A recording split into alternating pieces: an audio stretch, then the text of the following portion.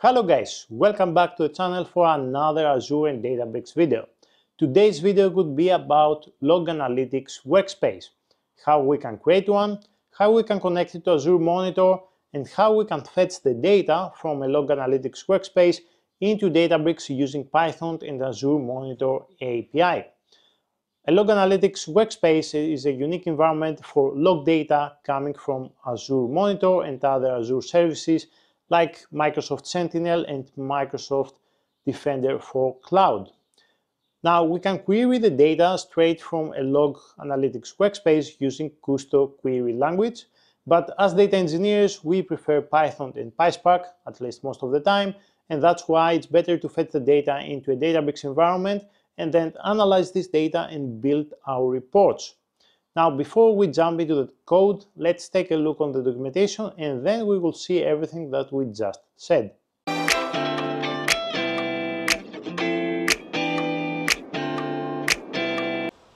Okay, so guys, this is the official Microsoft documentation about Log Analytics Workspace.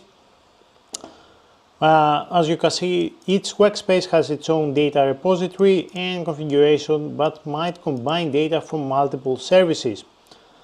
So, the data structure, each workspace contains multiple tables that are organized into separate columns with multiple rows of data.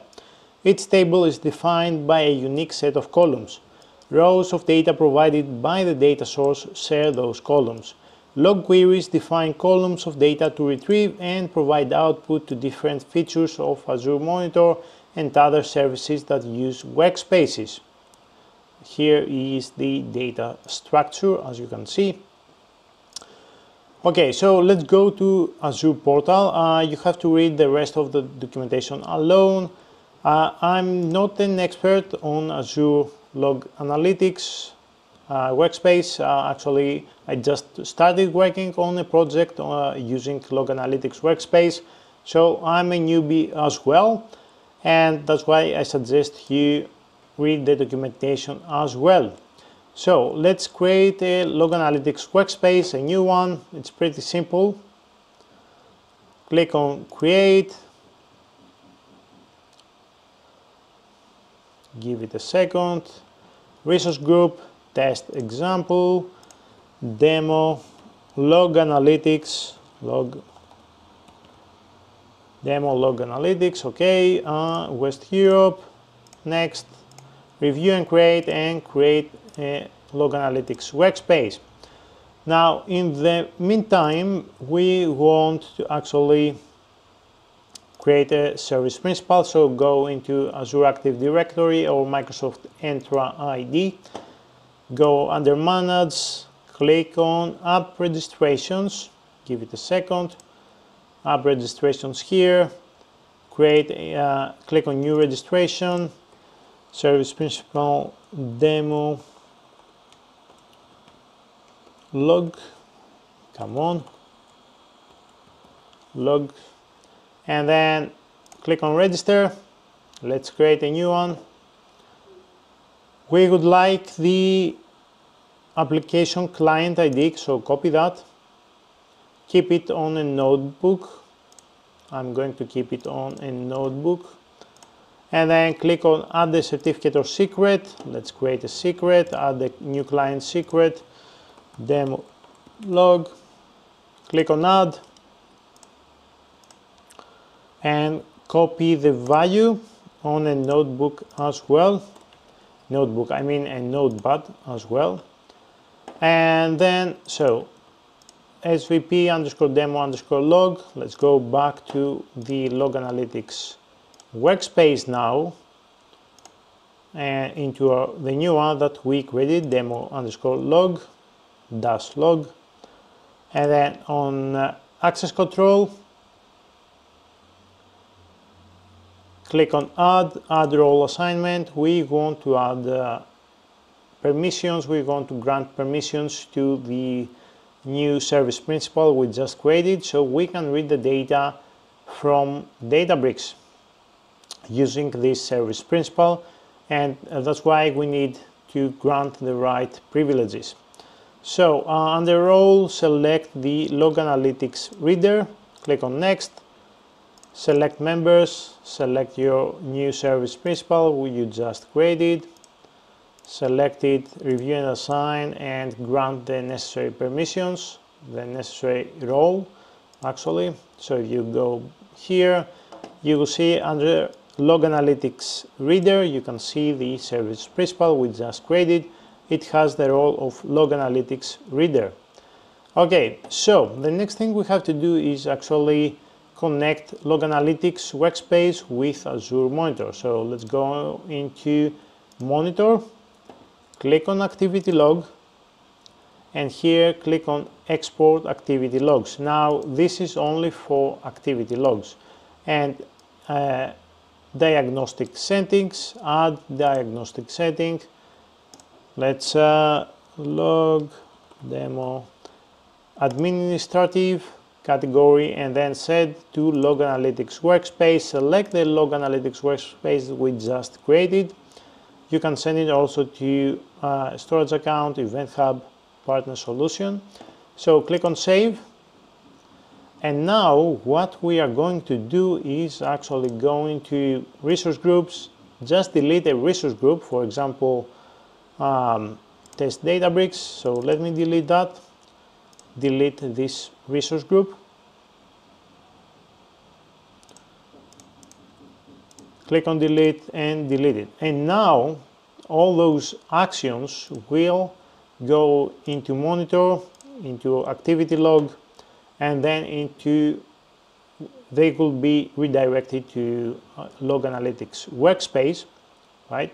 And you would be able to see those logs. So if you go into your Log Analytics Workspace, click on Logs, you will have to wait a few minutes for the logs to get updated here. So expand this one, and under Tables, give it some time. You will need some time, so I will come back in a few minutes. Okay, so after a few minutes, click on Logs. You have already made queries here for applications, audit, Azure Monitor, Azure Resources. You can click on Run, and it's going to run the query. So it's a very convenient way to query the data, because Custo query language is not a very typical language. So those already made queries will help you with that. So if you click here under Tables, under Log Management, you will see Azure Activity. So if you double click on that and then run this, click on Run, and it's going to provide you results for the last 24 hours. We have to, again, to wait for a few more minutes. As you can see, the first results are here, but still we are missing the deletion action of the resource group. Now, in the meantime, let's go back to our Databricks environment. First, you will need to pip install the Azure Monitor query, so do that. Actually, let me spin up the cluster. Let's wait. Okay, here we are. The cluster is up and running, so we installed this library. Then we have to install Azure Identity. And here is the actual code. You will find this code on GitHub on the public repo for Azure. I will provide the link in the description. So here, the only difference here is for credentials. They use the default Azure credentials from Azure Identity. I changed that, and I'm using from Azure Identity the client secret credential. And I'm going to create new credentials based on tenant ID here, and then client ID, the client ID we just created. Let me copy and paste that here. And then the secret that you also have on your notepad,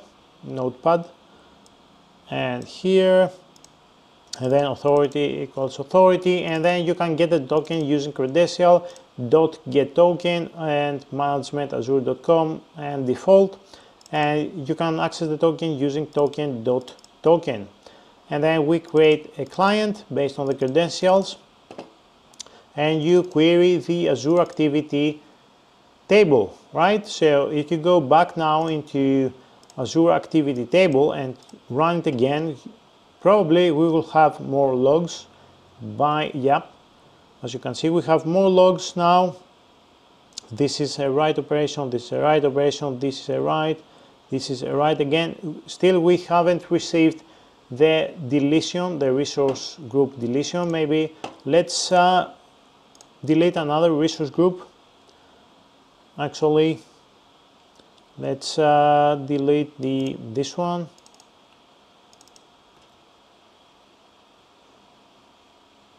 Delete resource group, copy that, paste it here. But still it will take some time until we see the logs into Log Analytics Workspace, until we see this action into the Azure Log Analytics Workspace. But in the meantime here, what we have to do here is use the client, query_workspace. Here you provide the Log Analytics Workspace ID.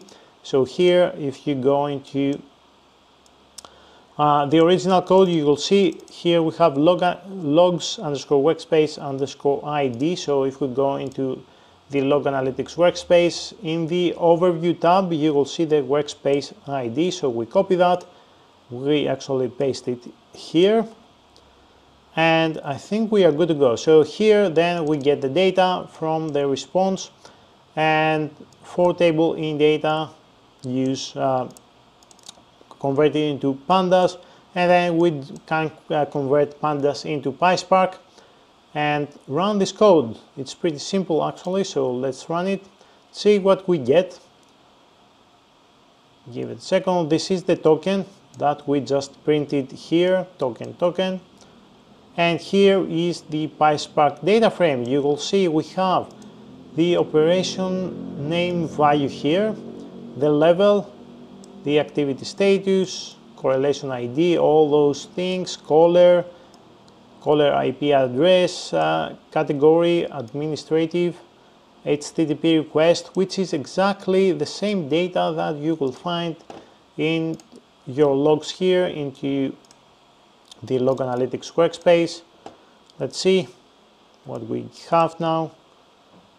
Yep, here, if you expand this, you will see operation name value, level, activity status value, activity substance value, subscription ID, correlation ID, caller, etc., HTTP request, all those properties here that you will find also here in using this code.